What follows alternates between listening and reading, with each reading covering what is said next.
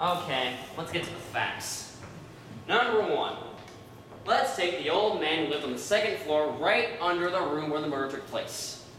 At 10 minutes to 12, the night of the killing, he heard loud noises coming from his apartment. He said it sounded like a fight.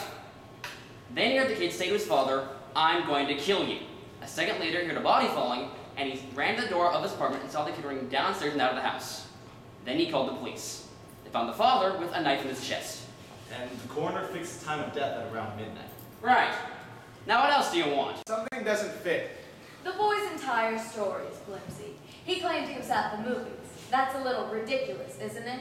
He couldn't even remember what picture he saw. That's right. Did you hear that? You're absolutely right. He didn't have any tickets, though. Who keeps the tickets at the movies? That's true enough. I suppose, but the cashier didn't remember.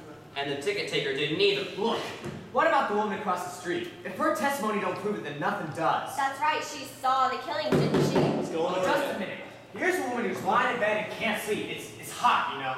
Anyway, she wakes up and looks out the window, and right across the street, she sees the kid stick the knife into his father. How can she really be sure it was the kid? She saw through the windows of a passing elevated train. She's known the kid his whole life. His window is right opposite hers across the yellow tracks, and she swore she saw him do it.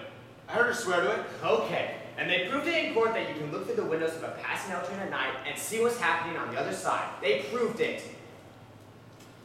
Weren't you telling us just a minute or two ago that you can't believe them? That you can't trust them? So? Well, then I'd like to ask you something. How come you believed her? She's one of them too, isn't she? You're a pretty smart fellow, now aren't you? Come on, sit down. What are you letting me go upset for? Relax.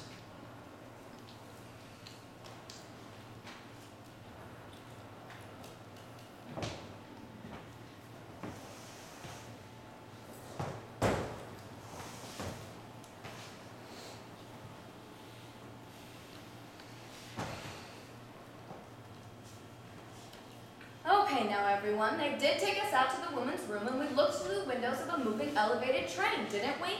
Yes, we did. And weren't you able to see what happened on the other side? I didn't see as well as they told me I would see, but I did see what happened on the other side. You see? Do you see? Calm down, man. It's your turn.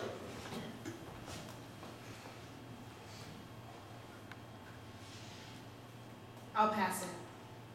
That's your privilege. How about you? I don't know.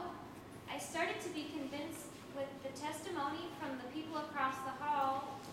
Didn't they say something about an argument between the boy and his father around 7 o'clock that night? I mean, I can be wrong. I believe it was 8 o'clock, not 7. That's right, 8 o'clock. They said they heard the father hit the boy twice and then saw the boy walk angrily out of the house. Right.